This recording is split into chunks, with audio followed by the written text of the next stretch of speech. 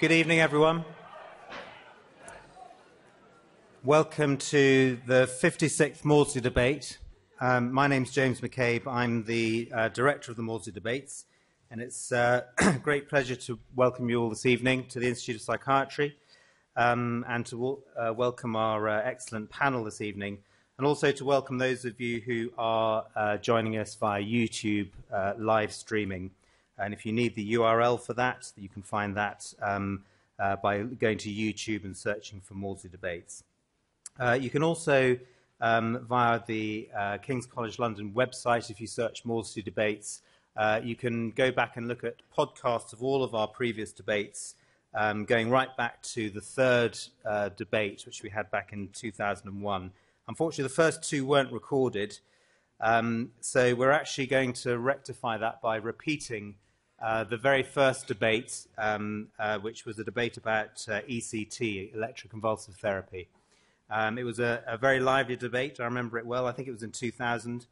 And so we're going to have a repeat of that debate sometime in the spring. The date is not yet confirmed. We're also very excited about our summer debate, which we're doing with debating mental health, and I'm just going to ask Laura Tyrrell to come up just for a minute and tell us a little bit about the summer debate. Thanks, James. So, as James said, I'm the director of a programme called Debating Mental Health. This programme came about as a result of a number of conversations I have with young people. I work as a participation officer in children and young people's mental health. And they were saying, actually, do you know what? Young people's services are really great at giving us opportunities to participate, but actually what we don't have is the skills that we feel we need in order to make the most of these opportunities. They wanted skills like organisation, prioritisation, articulation and confidence. And so we decided that actually debating would be a really great way for them to develop those skills, but also for them to really have their voices heard on matters that matter to them in mental health. So during phase one of the programme, we had over 60 young people from 8 different boroughs across London who had used mental health services before, and they were trained for 12 weeks in debating.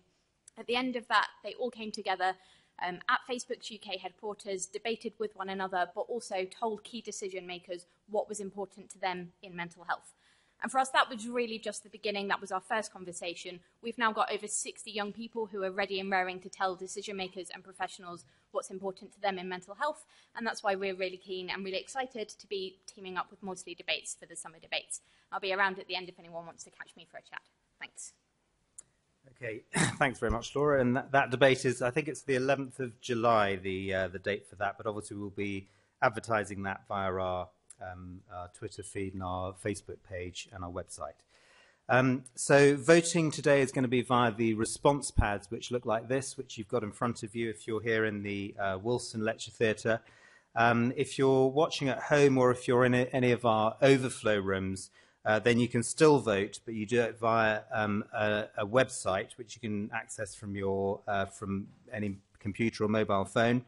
So it's ra.ombea.com, and if you go onto that, you'll be asked for a session ID. You'll see a page like this, and the session ID that you need for tonight's debate is 784400. So if you put that session ID in, then if all goes to plan, you should have an opportunity to vote in tonight's debate.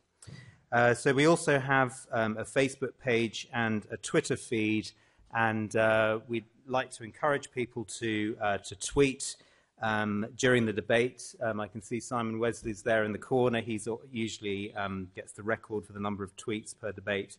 So it's hashtag Maudsley Debates, and you can also submit comments or questions for the panel, which we can't guarantee to put to the panel, but if we have time, we will do. So a few housekeeping things. If there's a fire alarm, then basically follow the fire exits. Please don't take any photographs or any films, and put your phones on silent. So we have a sort of test question to test the voting system first.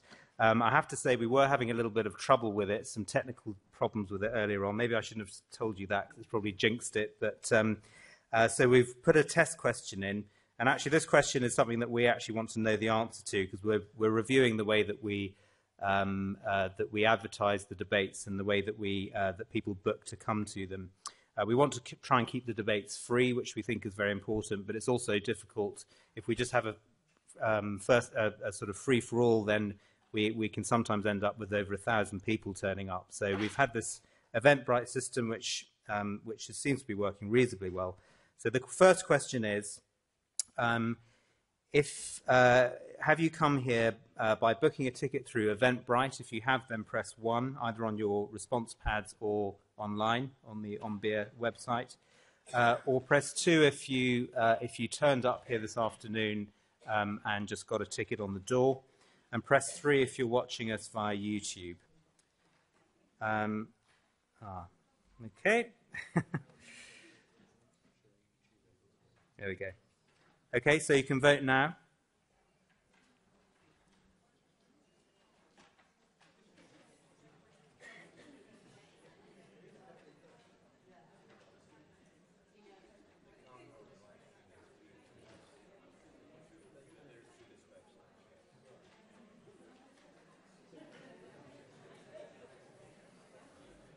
Okay, so I think I'll close the vote there.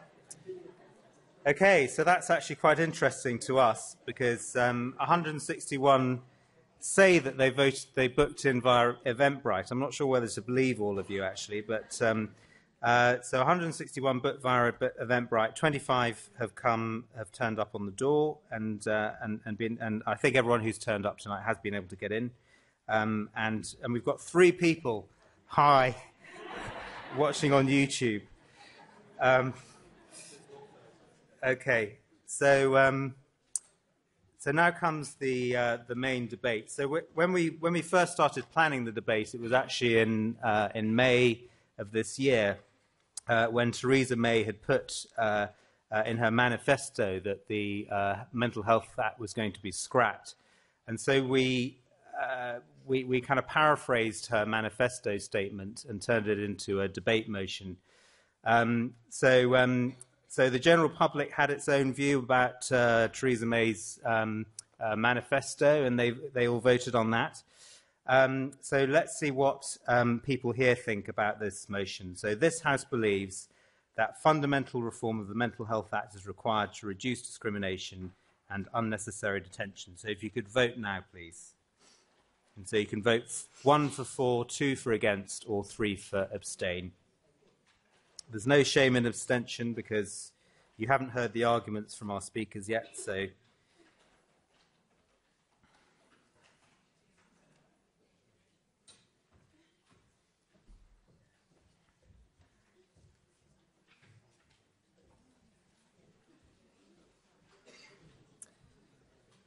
Okay. So we have 124 people voting for the motion, 41 against, and 63 abstentions. So with that, I will. Oh yes, we also had a Twitter vote, which actually gave a very similar result. A Twitter poll which gave 74% of people said yes on Twitter, and 26% voted no. So I think the no's have got a mountain to climb here. So it just remains to introduce our chair. So that's Professor Tony David. Professor David is a veteran of the Maudsley Debates. He's participated in several of them. He's our Professor of Neuropsychiatry, and he's also the Vice Dean for Psychiatry in the Institute of Psychiatry. And we particularly selected him because of his sternness and viciousness, and his stickler for timekeeping in particular. So over to you, Tony. Thanks very much. Yes, I'm using up valuable seconds already. No, just to echo the welcome to the Institute of Psychiatry, Psychology and Neuroscience, with its full title. I'm a professor here and a practicing clinician.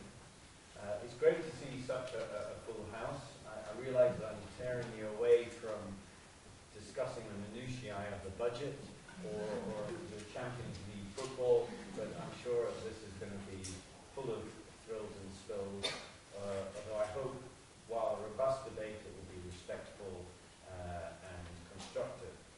So let me just introduce the speakers.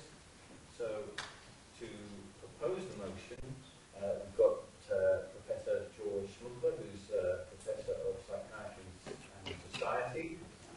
He was a distinguished academic in this institution. In fact, he was the dean at some point, and also he was the medical director of the Maudsley Hospital just next door.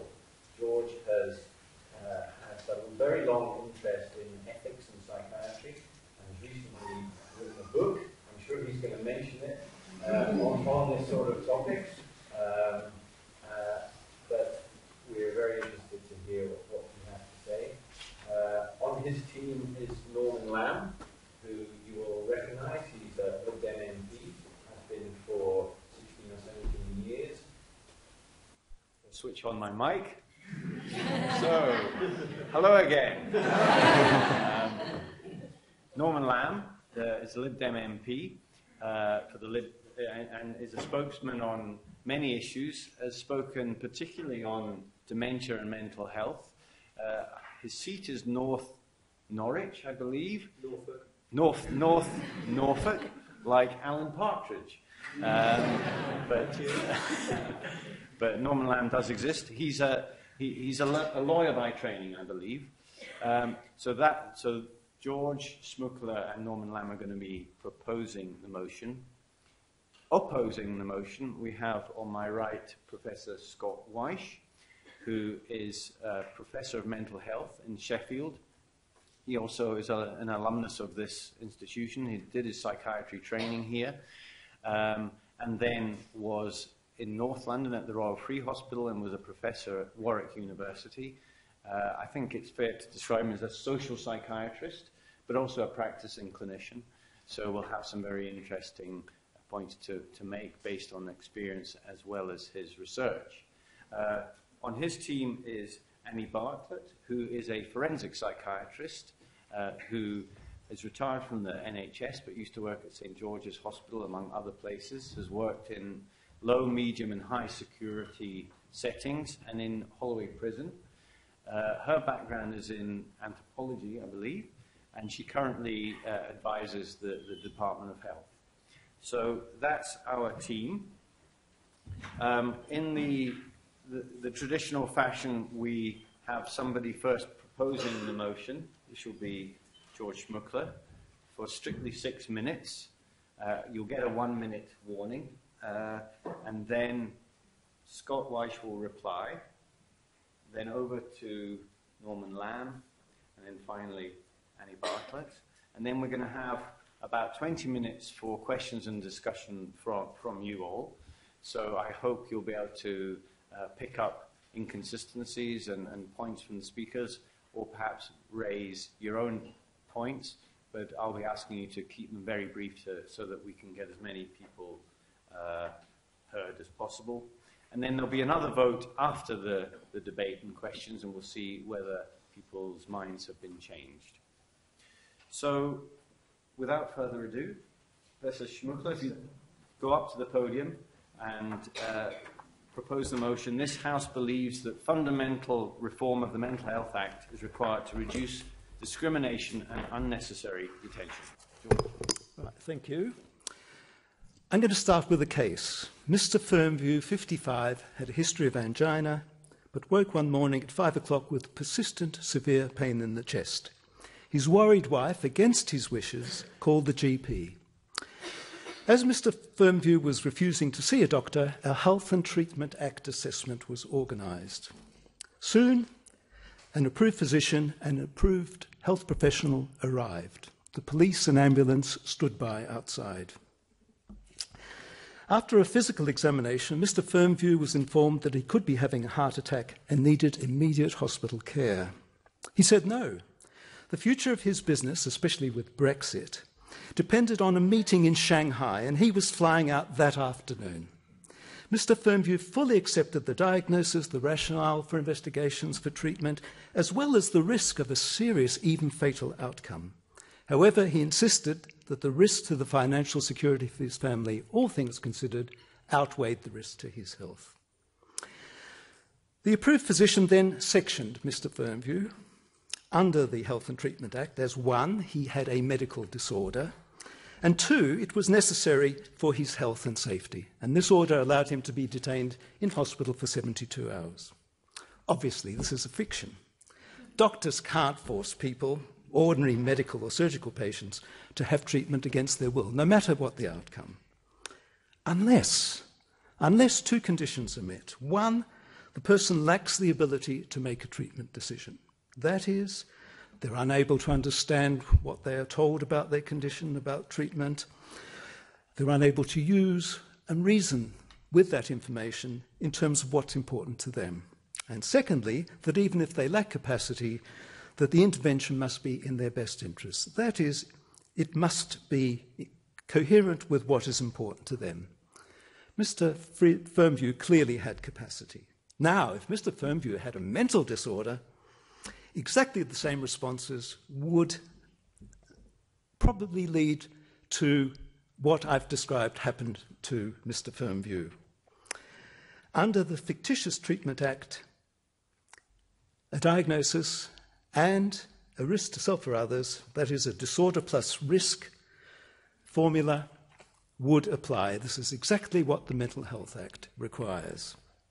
And we see then, by comparing the capacity best interests model with the disorder diagnosis and risk model, that the autonomy or self-determination of patients with a mental disorder is not accorded the same respect as all other patients.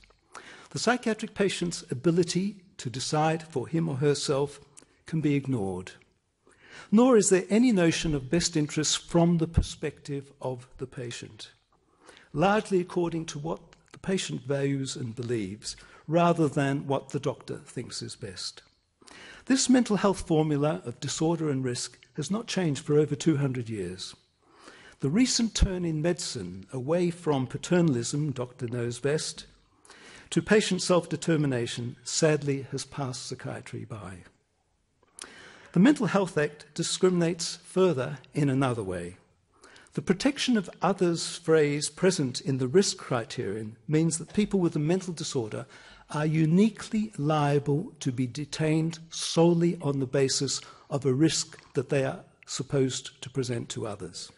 The rest of us must have committed an offence or be strongly suspected of having committed an offence to be detained. So the much larger group of people in society who are as risky or more risky than a person with mental disorder cannot be detained solely on the basis of risk. The message from this is that if people with a mental disorder are liable to detention solely on the basis of the risk they pose to others, justice demands that all of us should be equally liable. These 2 forms of discrimination are deeply rooted in 2 stereotypes in our society concerning people with mental illness. The first is that they are necessarily not competent to make decisions, to make sound judgments. And secondly, they are intrinsically dangerous. So what can be done to eliminate this discrimination? Firstly, the solution, I think, is to adopt the same schema as applies to all other patients, other than patients with a mental illness, to also apply to people with a mental illness. This would be a generic, single piece of legislation in which mental health law becomes redundant. The same law applies to all people who have a difficulty making a treatment decision. It's applicable across all specialties, all settings.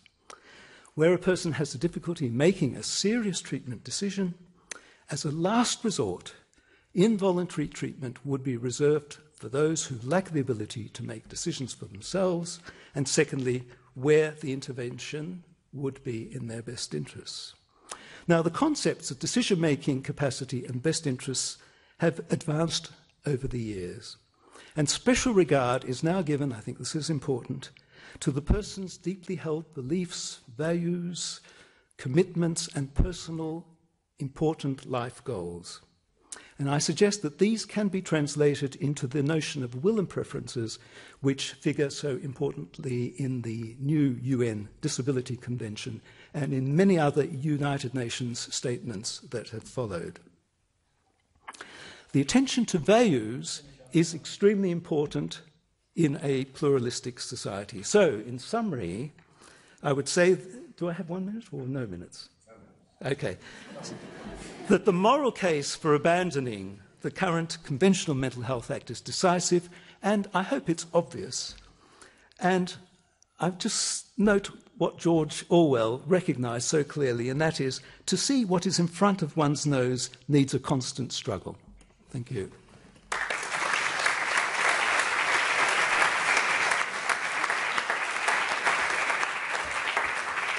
George, thank you very much. Thank you for almost keeping to time. So, opposing the motion is Scott Welch. Okay. Well, there's a lot of merit in what George has to say, and actually we owe him a debt of gratitude for his scholarship and for his passion in this field and for stimulating this debate. Nobody likes compulsory treatment. As psychiatrists, we're often accused of coercion. We know that compulsory treatment is stigmatizing, disrupts social networks, and undermines therapeutic alliances. If we didn't have to section anyone, our lives would be much easier and more gratifying. But it would also disadvantage those who are most in need of help. And currently, I would argue we have three problems that we have to solve. First, large numbers of people are being subject to the Mental Health Act every year, and a disproportionate number of those people who are detained are from amongst our most disadvantaged communities, including many people of black and minority ethnicity. More than 60,000 people were subject to the Mental Health Act last year, and black patients are currently 3 times more likely than their white counterparts to be detained. And this simply can't go on. So we have a problem. Secondly, at the moment, we're not actually compliant with the United Nations Convention on the Rights of Persons with Disabilities, the CRPD. The committee responsible for the CRPD has said that the United Kingdom, like all signatories to the convention, should repeal legislation authorising compulsory treatment in healthcare. So that's a challenge that we have to address. And finally, but most worryingly of all, the experiences and outcomes amongst people with mental illness in this country are poor. Timely and effective care is getting harder and harder to access every day. And in fact, I can't remember a worse time in terms of the state of our services in the 30 years that I've been practicing as a psychiatrist. But instead of tackling the last of the problems, because it's that one that we really need to think about, instead the government has commissioned another costly review of the Mental Health Act. When we should be addressing the state of our services, we're about to embark on an arcane legal debate. Okay. The law isn't the problem, and changing it isn't the solution. The fusion legislation that George has talked about, where we have compulsory treatment only allowed when decision-making capacity is impaired, is great in theory, but there are grave dangers were it to be applied in the real world. And in fact, it's actually not compliant with the CRPD. The CRPD says that substituted decision-making, so when a person doesn't have the ability to do so for themselves, having somebody who can do that on their behalf is not actually allowed. Legal minds are going to be challenged to find a way around this if the review process leads us down this capacity pathway. And if we could square that circle, and I really honestly doubt that we can, there's every likelihood that lives are going to be lost and that people in distress are going to go without help. Currently, George is right, the Mental Health Act allows for compulsory treatment based on evidence of disorder plus risk. But restricting that to those judged, remember judged, to lack capacity would mean vulnerable individuals going without treatment. Judgments about capacity are situation-specific, time-limited, multiple, multidimensional, and notoriously complicated in the real world. Getting it wrong by assuming or overestimating somebody's capacity to make life-changing or life-ending decisions runs a tremendous risk. And that's one, as clinicians, that we would find extremely difficult. Restricting compulsory treatment would also contravene other human rights, including the right to health, liberty, justice, and life. The most vulnerable people are the ones who would suffer the most. The capacity-based approach also fails to recognise that mental and physical illnesses are different, and treating them as if they were the same is wrong. Mental disorders are intimately connected with perceptions, judgment, identity, all the things that George says are part of capacity, but are different from it in a way that physical illnesses really are not. In fact, many service users actually retrospectively approve of and are happy with the compulsory treatments they've received once they've recovered. The people that I've spoken to tell me that what they really regret is not being given help earlier to prevent crises. Okay. This has nothing to do with the law and everything to do with resources. Because our services are so stretched, one of the paradoxes currently of the Mental Health Act is that its application obliges services to provide care. Basically, you have to be sectioned to get into hospital nowadays, and only the illest people can get into psychiatric beds. Many people get help because of the Act, because the law demands that they receive help. And our psychiatric wards are more disturbed than ever at the moment as a result of that.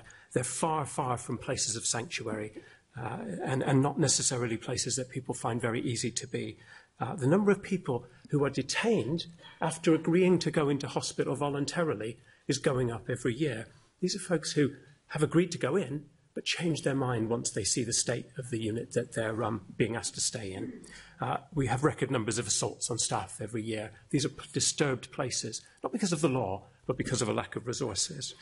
Between 2010 and 2015, NHS mental health budgets fell by 8%, local authority social care budgets by 13%, and 2,000 mental illness beds were closed. Compulsory admission rates fluctuate with the number of available beds. And actually, when you close beds, you push up the number of patients detained in the next year. And we know that black patients are more likely to be assessed and admitted compulsorily, but when researchers looked at what happens in the individual assessments, there's no ethnic bias that can be detected. So it's not the law that's the problem, it's the lack of proper resourcing. Only properly funded services can reduce the rates of compulsion, provide the help that people actually want, and assure humane outcomes for service users and their families. Abandoning the Act at the moment would discriminate against people with mental illness by denying them care, and it would then blame them for making bad decisions and choosing not to receive help. We can't divorce the law from the context in which it operates, and focusing on the Act, I would argue, right now is looking too far downstream. It's a dangerous distraction. Unless services are properly funded, changing the law isn't going to make things better for patients, and it could make them worse. Thank you. Thanks very much.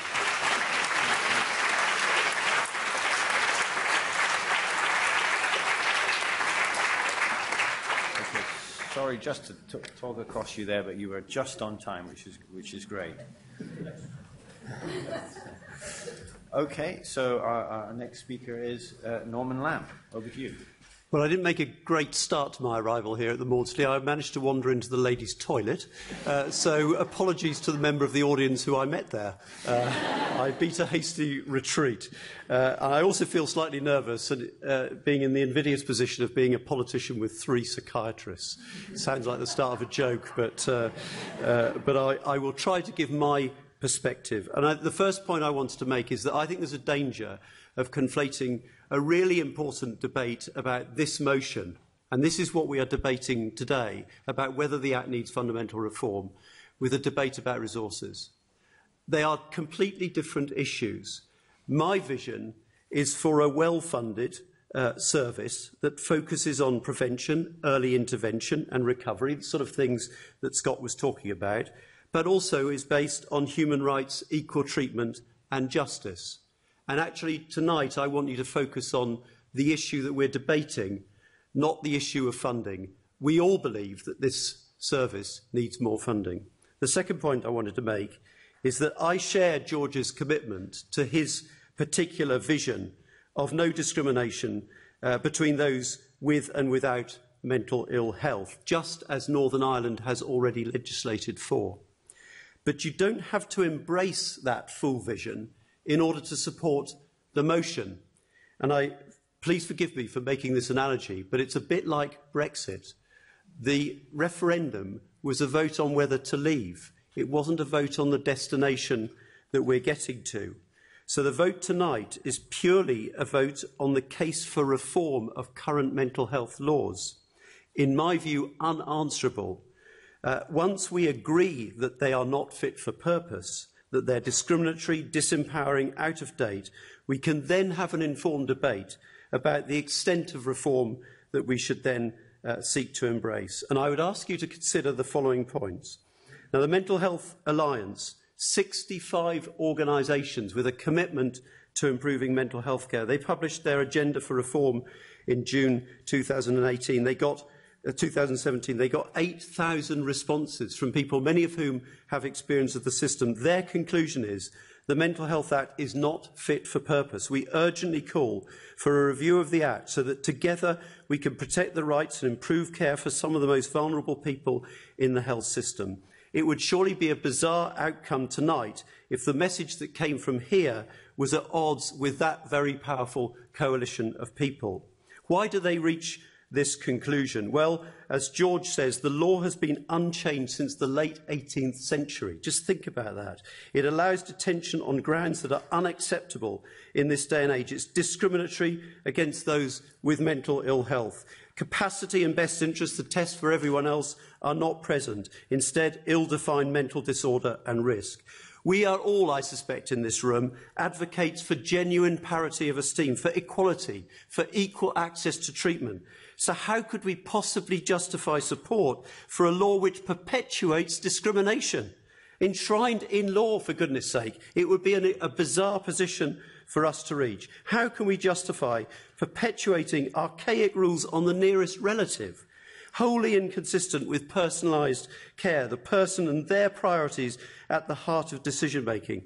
The Green Paper that I published in 2015, specifically on learning disability and autism, said it feels at odds with modern views of fundamental citizens' rights. Remember, we argue the case, George and I, for fundamental reform of this legislation. How can we justify denying advanced decisions to those subject to the Mental Health Act, a denial of control and empowerment which is present in all other parts of the health system? Is it really acceptable that someone convicted of an offence and made subject to a court order under the Mental Health Act receives an indeterminate period of detention, deprivation of liberty for periods far in excess of the maximum sentence served by a non-mentally ill offender convicted of exactly the same offence, who may be equally or more dangerous? Then there is the issue of learning disability and autism. I said in 2015 I published a Green Paper which included several proposals for reform of the Mental Health Act because of the anomalous treatment of people with learning disability and with autism under the Act. Nothing has happened since then to change their situation. Too often they end up in long-term detention, in my view, a denial of their human rights. Now, the Bamford Review, which led to the reform in Northern Ireland, said having one law for decisions about physical illness and another for mental illness is anomalous, confusing and unjust.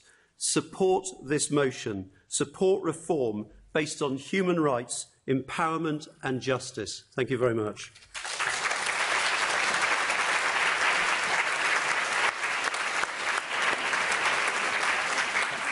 Thank you very much, Norman. You can tell he's used to this sort of thing.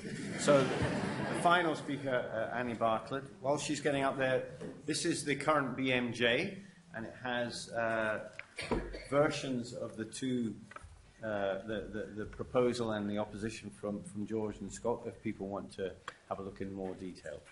But so the final opposer, over to you. Thank you. I think the last politician I spoke after went on to become a Brexit minister, so I don't know what will happen to Norman.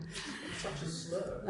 Best thing you could say. I think my role in this debate is something like that of a pantomime villain. So why is that? Well, as a forensic psychiatrist, I might be expected to be at some level enthusiastic about what has become the wholesale detention of the many, not the few. Equally, I might be expected to be enthusiastic about the expansion of secure hospital beds. I am not. I am dismayed. They are, in some measure, failures of clinical care. I come from a generation of forensic practitioners who were reluctant to use the Mental Health Act. We talked to our patients, worked with them to maintain both their liberty and our sense of being doctors. We didn't see our primary identity as that of agents of social control, nor, for that matter, did we think that we were lawyers. Why did we try so hard to keep people out of hospital? Perhaps because we thought, there but for the grace of God go I.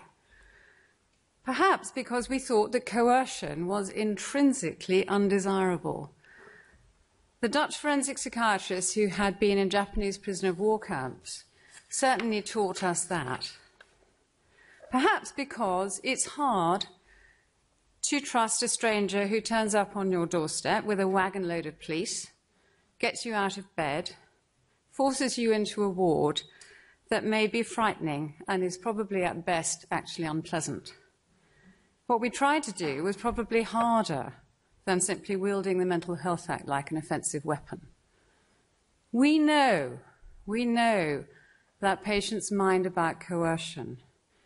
We know that they don't understand their rights in the way they should because we haven't explained them well enough. We know patients can be compulsory admitted and still get no treatment. They can appeal against detention with little likelihood of success, even though there are problems with the quality of medical recommendations and no proper care plans.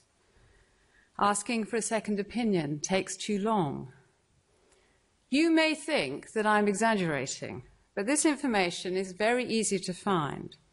These things happen often enough for us to pause and reflect. Surely it is not acceptable simply to say that the rising rates of involuntary admission, 60,000 last year, are an inevitable consequence of lower numbers of beds. I will relate to you briefly an experience I had with my friend Jill McGawley. We were being retrained in the use of the Mental Health Act. We listened with increasing discomfort to the course content. Not one word of concern about rising rates of detention or escalating numbers of people on community treatment orders. Orders that do not even seem to do the job for which they were expressly designed. Goffman and Foucault might never have been born.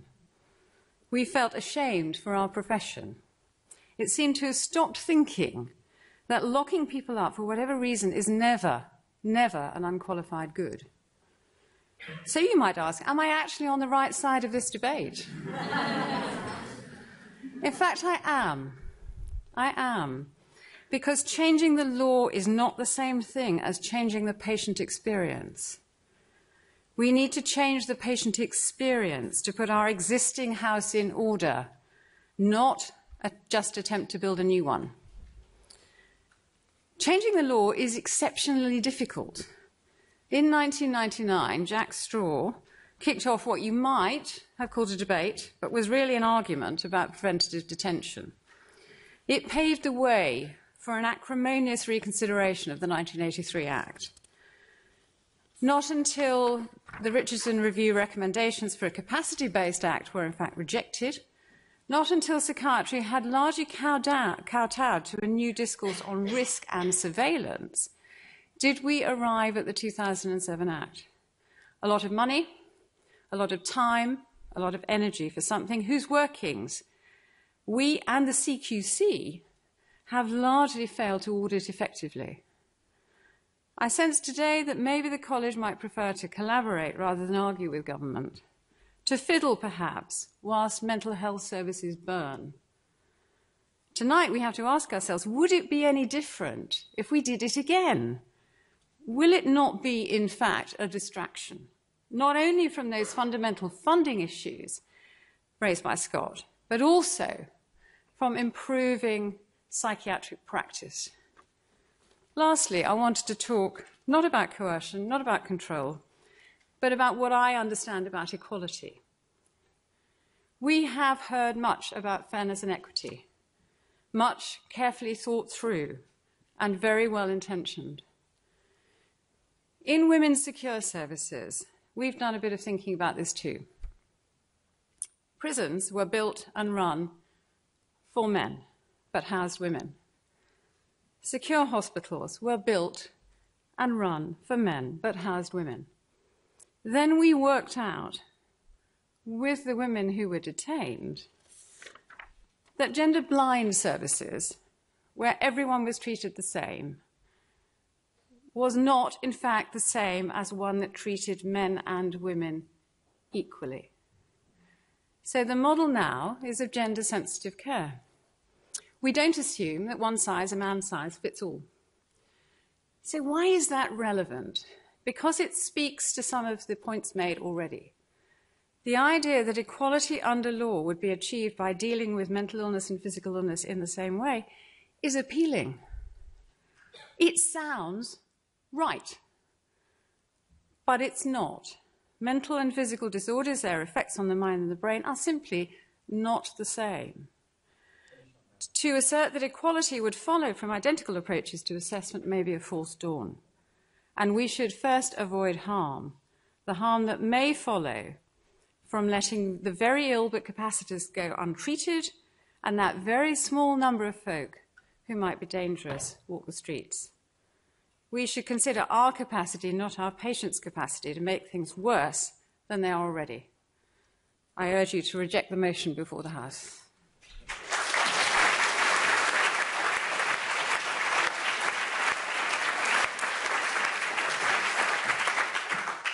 Okay, we've heard 4 excellent speeches.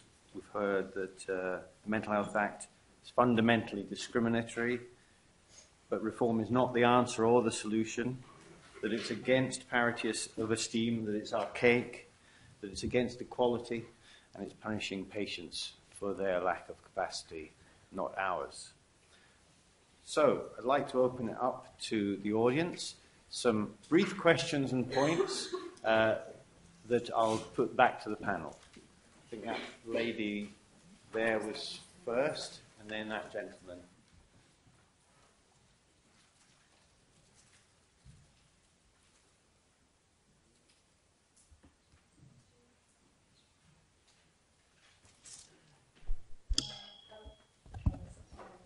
Is it hello? Oh. Hello, my name is Cheryl Prax from Speak Out Against Psychiatry. I just want to talk to Scott. I agree with you, outcomes are poor, and I think you should be ashamed of that.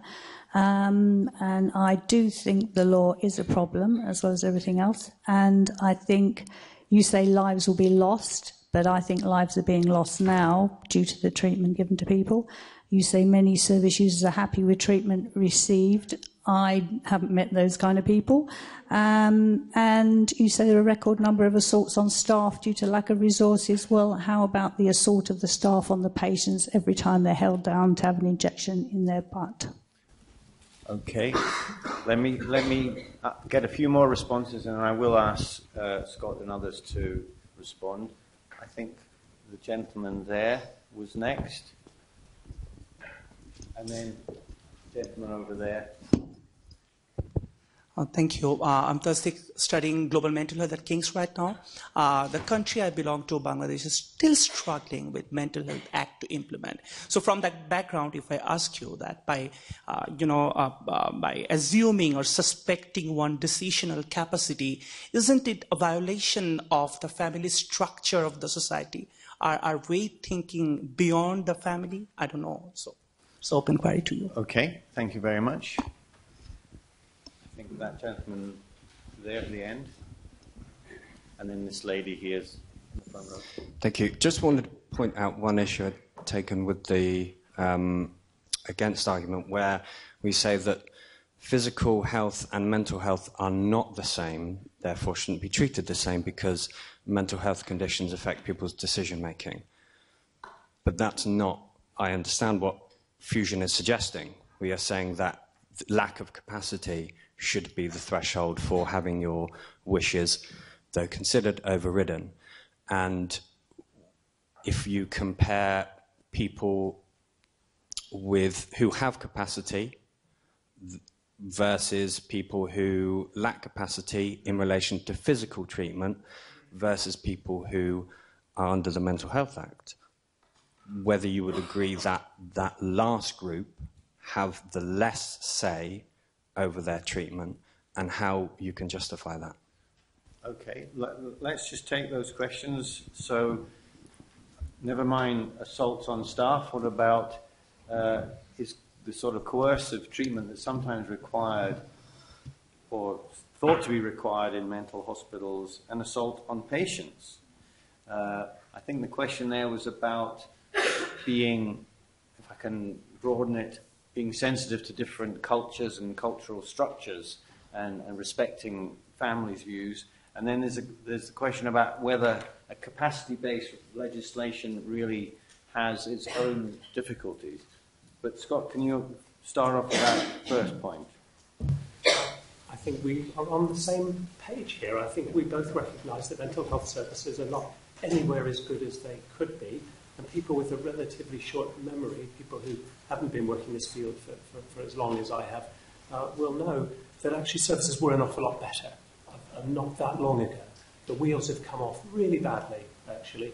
And I think we can, I have to say, mental health services are far better in some places, or were far better in some places than are often recognised when you think about how things were when I began training, maybe sort of 20 or 30 years ago.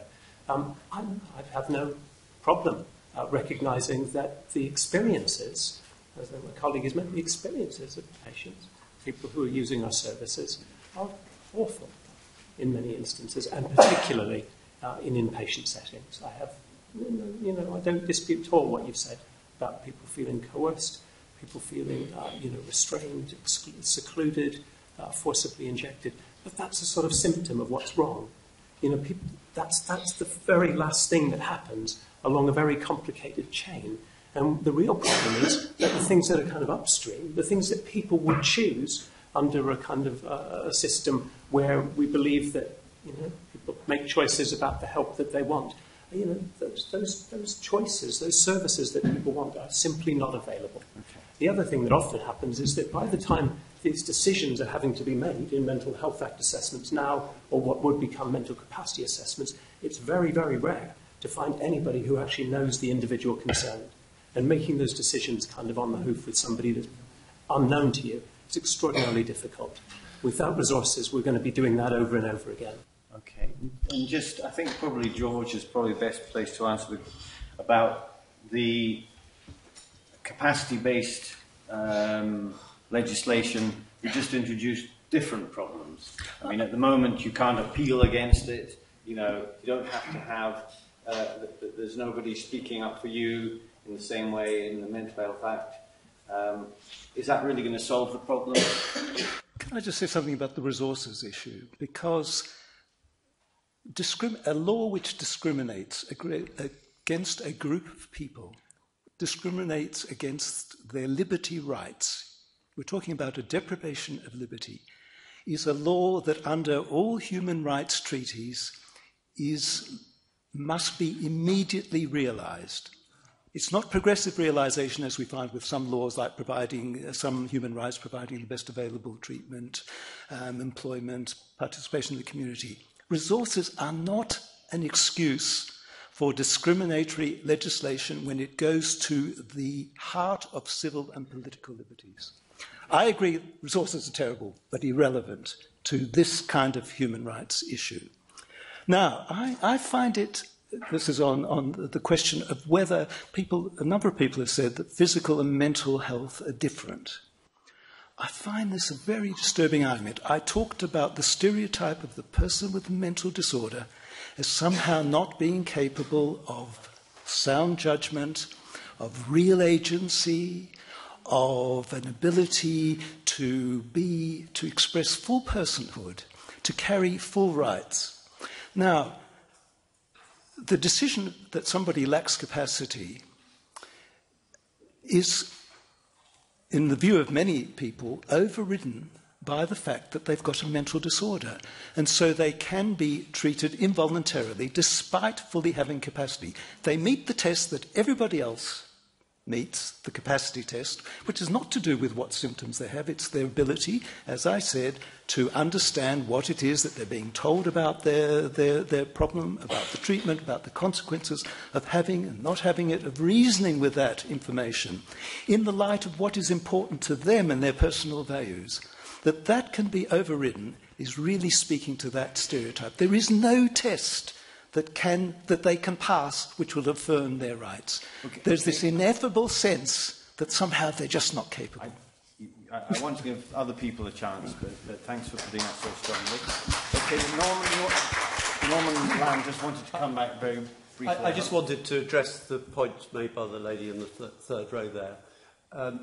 My own oldest sister, Catherine, took her own life 2 years ago, and that was after a 10-week inpatient stay. And absolutely right, it was not therapeutic in any way, her experience. Did it help her to recover? There was a risk assessment done which said she was not safe to be outside, but it didn't do her much good because she took her own life subsequently.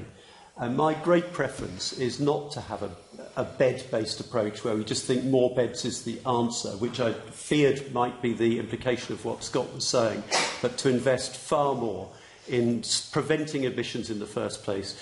Tim Kendall, the National Clinical Director, talks about his experience in Sheffield, where he's repatriated people from out of area, he's reduced the length of stay. Length of stay across the country is massively variable without any apparent clinical justification for it, and instead invest the money in the community. Now, there's a real risk that Commissioner's government then takes the money away and doesn't make the investment, but that's the model I think we should be pursuing. Okay, thank you. The lady in there has been very patient with the mic. Hi, I've got a daughter who's been under the mental health in and out of every institution practically, private sector as well as NHS. And I don't think much of the care, it's not the right care inside a hospital to get well. We sent her away in desperation for 4 months. She came back well. I have to say I agree with Norman Land. And I think that the Mental Health Act it's not fit for purpose. The deprival of liberty, I think that's terrible. And also the law needs to be looked at as far as the nearest relative is concerned. And I think it's totally unreasonable. Okay. They say that you're unreasonable as the nearest relative, but in actual fact, the law needs to be amended. Okay, thank you very much. The lady there. My name's Wendy Micklewright. I belong to the Hearing Voices Network. I hallucinate and hear voices, have done since a child.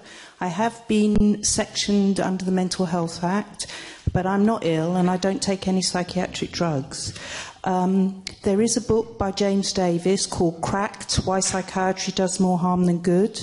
And there's a lot of work that the National Survivor User Network has done around the medicalisation of distress. So every time I hear someone talk about mental illness, I find it very difficult because I personally consider schizophrenia to be a lie.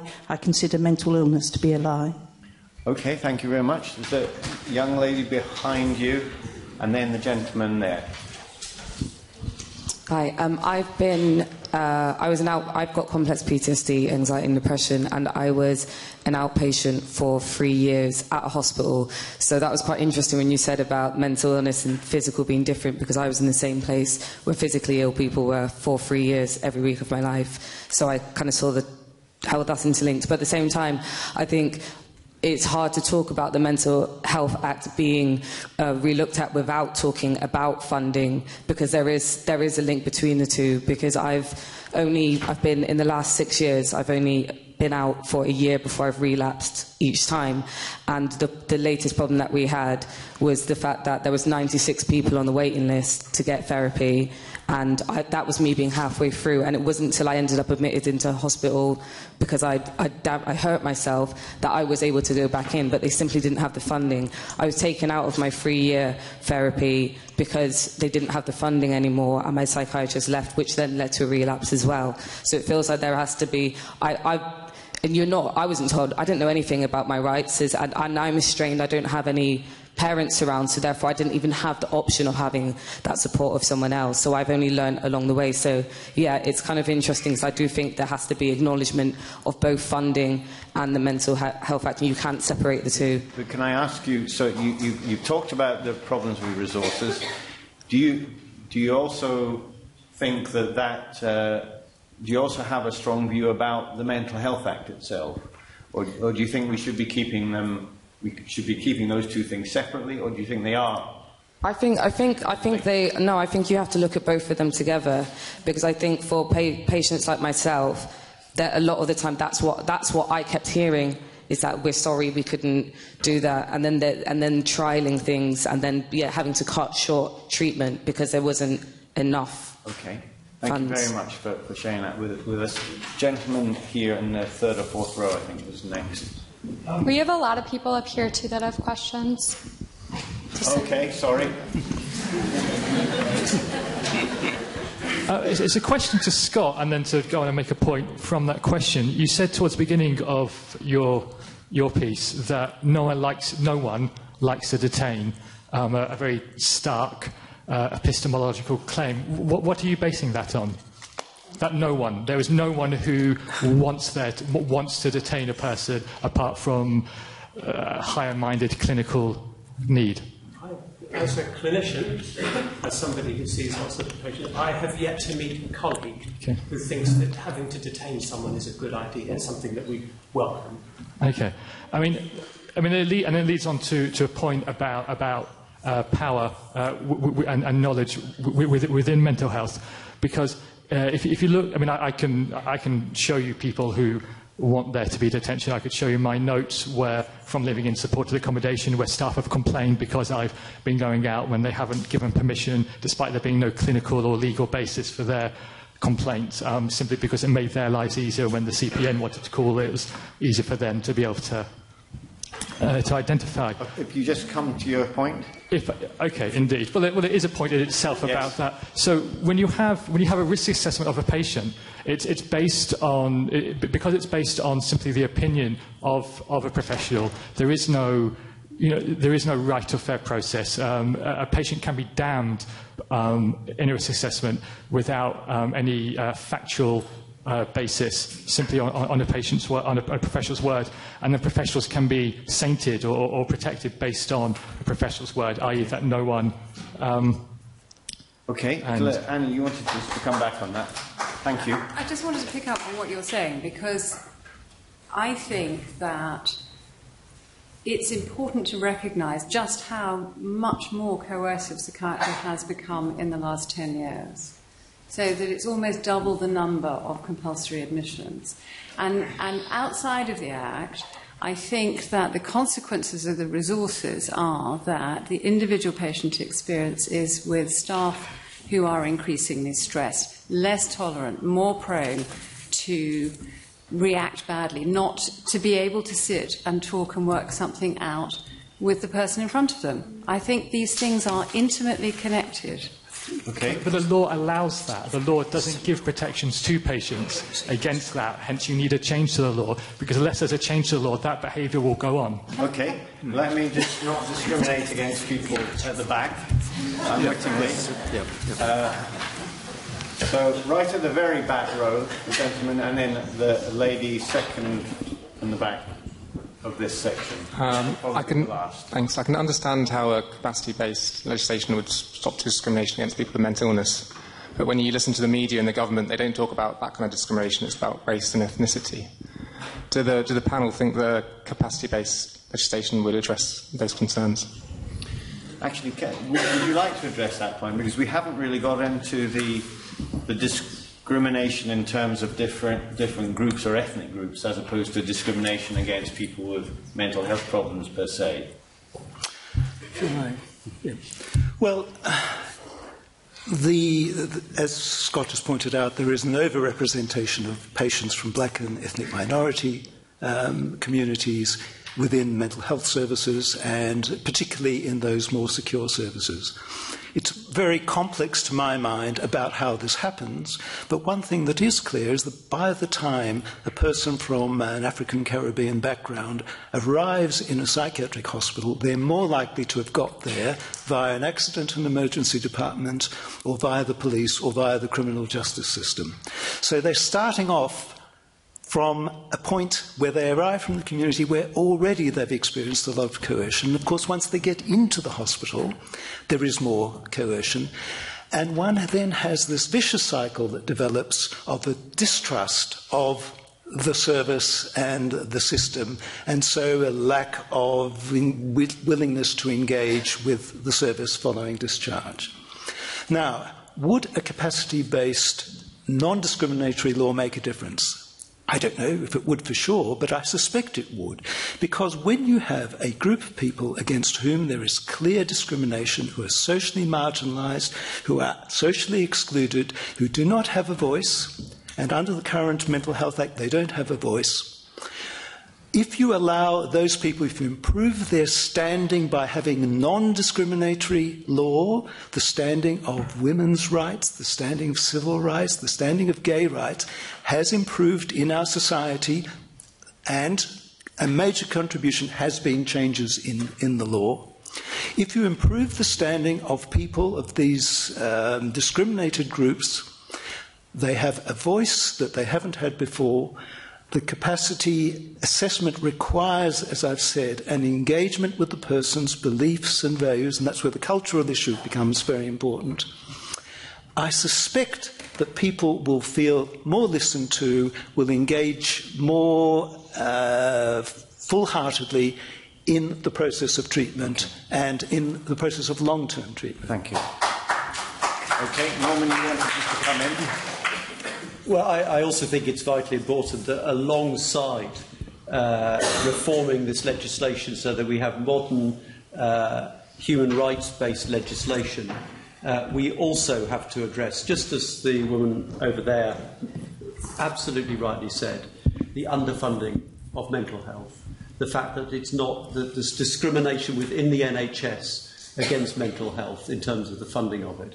But we also have to address the social determinants of ill health, poverty, poor housing, discrimination in society, ethnic discrimination in society. These factors, if they are not addressed, there will still be discrimination in the mental health system.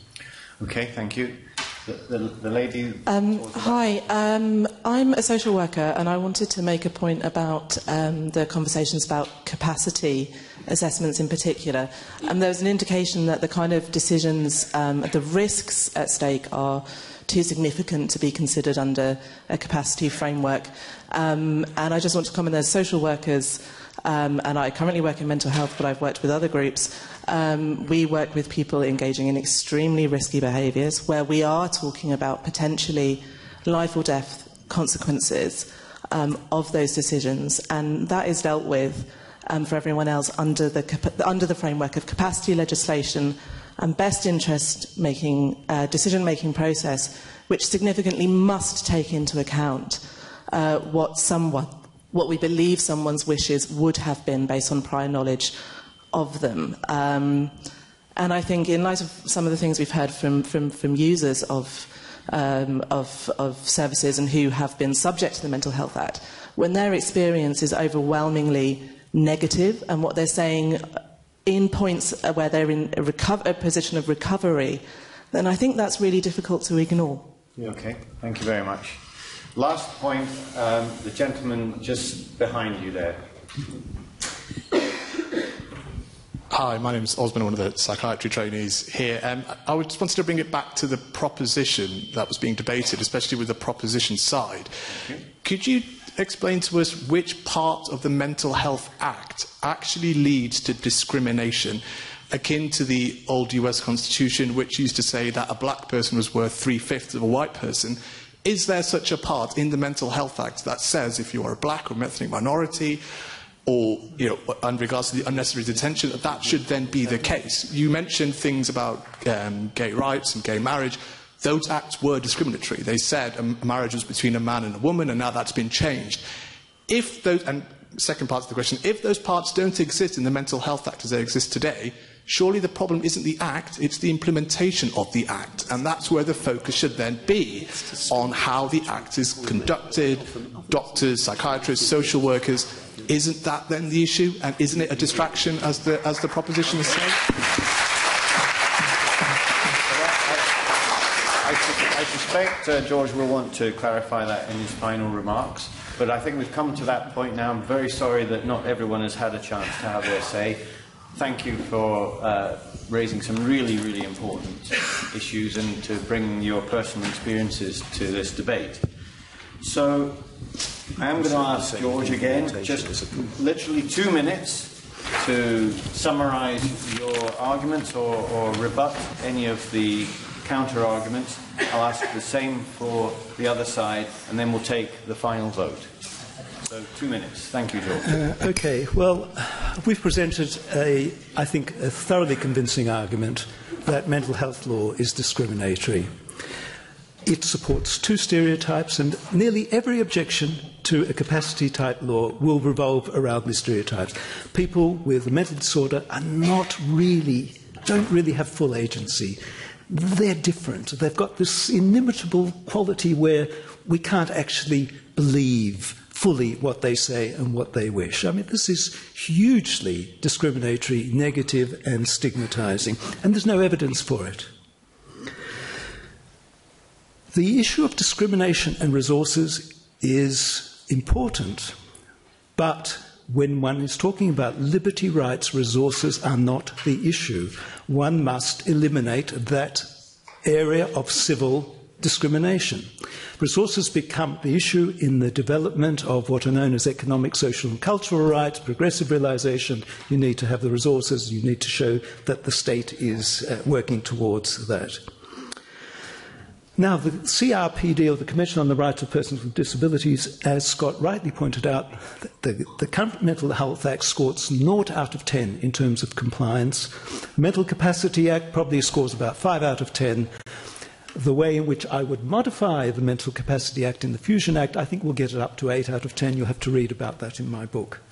The issue about resources, I think Scott makes a very interesting point that sectioning a patient sections the services to provide care for the patient. Very sad state of affairs. I would think we should then reintroduce vacancy laws so that people who are homeless are forced in prison. They receive free accommodation and 3 meals a day. I don't think we're seriously going to do that. Resources are important. We support more resources. But at the same time, the motion is about whether our mental health law needs reform. And the discriminatory element which affects the standing of patients, it goes far beyond the immediate sectioning process. It goes to the status, the standing of people with mental disorders within society. And we urge you to vote in favour of the motion. Thank you.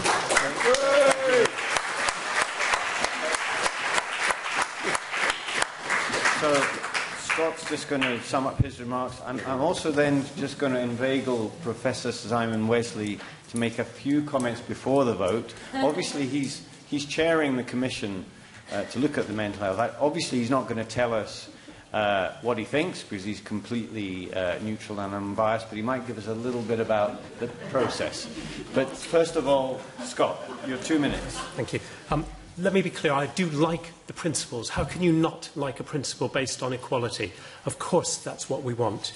Okay, but we do not live in the theoretical universe that George and Norman inhabit. I'm a clinician.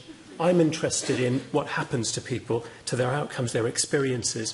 You know, people can change the law and walk away from it, and I can't. We can't as clinicians, because we care about what happens to the people that we're looking after. And they would like us, Norman would like us to separate context, resources and the law. Of course they would. Of course that's what politicians will always tell us. Especially when politicians are the people who control the purse strings. They might want to. I'm afraid we can't in the real world separate the law from the context in which it operates. So yes, change is inevitable. And of course, it is right that we look at the Mental Health Act. Absolutely, we must look at it, and we must strengthen it, and we must look at the Code of Practice. But now isn't the right time. The conditions have to be met for changing the Mental Health Act. I would love to have the capacity-based law. That would be wonderful as a practitioner. But if we did it at the moment, there are going to be people who are disadvantaged, who are excluded. The moment services have to look for reasons for rationing.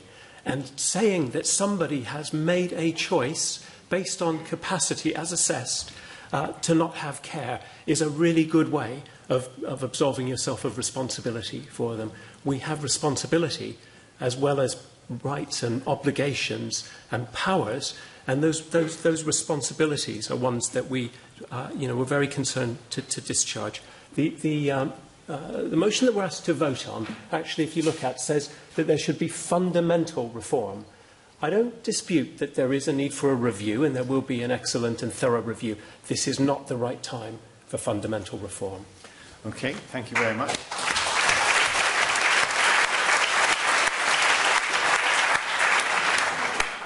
Can we get a microphone to Simon? Do you agree that this is a good time to consider? It would be absolutely sure. Thanks, Tony. What a good friend you are. I mean, no, there's never a right time to do these things, and there'll never be a right result. Let's be clear on that. We can improve things, but if we listen to... I've been listening. By the way, this is of the 50 or so of these debates that I've attended. I've chaired them better than you have, by the way. I'd like to point that out.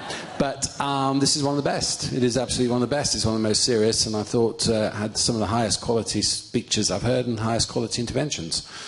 But we have to be realistic. This review was requested by the Prime Minister just before she lost her voice, if you remember, and the stage collapsed on her and all those things happened. So it didn't start off very well for a start. And let's be also clear, she announced that this would be an end to stigma and an end to discrimination. Well, it won't. And anyone who thinks that it will isn't living on this planet. And equally, anyone who thinks that simply changing the law is going to end all the problems that have been mentioned, Scott, or everybody mentioned serious problems in the way mental health services have worked. And indeed, I share the view that in the last 10 years, they have at the core, dealing with the key things that we should be dealing with, have actually declined in many parts of the country. It's true that we do have more people working in mental health, but they're not working in this bit of it. And it's true, I do think it's probably true we have a bit more money, but it's not here in the kind of areas that we've been debating today. So, again, so changing the law isn't going to adjust those things. But we can do certain things in the short term that will make a difference. I'm quite certain of that, and some of them have been mentioned. The rules of this game is that you know, we wait and take evidence and listen. But there's clearly areas where I'm quite sure that we will and can make a difference. There's clearly areas where we probably won't. There's areas where we might be imaginative in rebalancing the system to be at least more responsive to the needs of carers and service users. But I do think one thing I'm quite certain about is we are in a better position to do this than we were 10 years ago.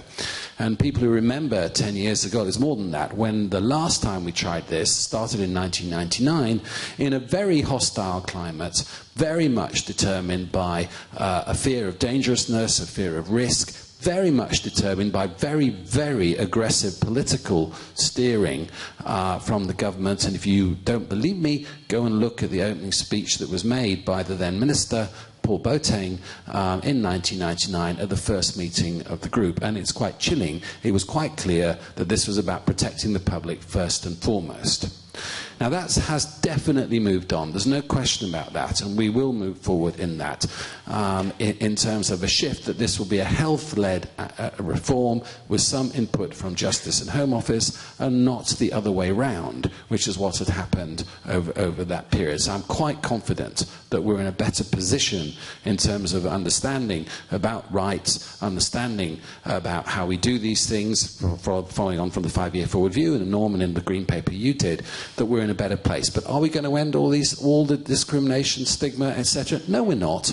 And we have to be honest about that. I truly believe we will make things better, and hopefully we'll be able to also outline how we should be going over the next 10, 15 years. We should also remember, by the way, we're not in the bad political situation is we're in a fucked up parliament, okay, totally dominated by Brexit. There is very little legislative time left to do anything else, and that's not our fault. But, you know, it's not a good situation. You said, is this a good time? No, it's an awful time to be contemplating major reform because there isn't the space and there isn't, you know, the 1% of the Prime Minister's brain that isn't dealing with Brexit. It's nice that she's thinking about this, but 99% of the time she isn't. So that's not a good sign, which is why we also want to take a longer-term view when perhaps we have a slightly more stable situation in which we could affect change. So, there you go. Okay, thank you.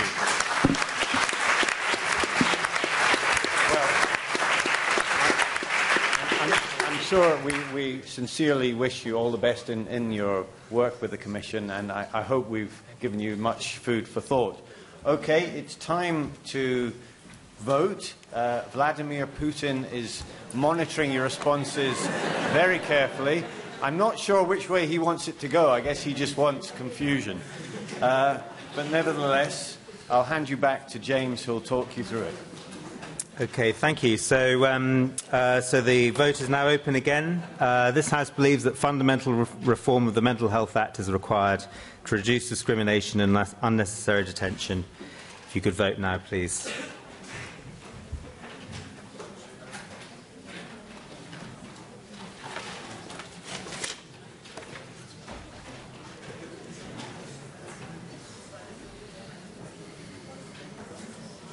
Now, I did write down what the before votes were, but somebody's stolen my bit of paper that I wrote it down on. It's George. Thank you. Okay, thank you.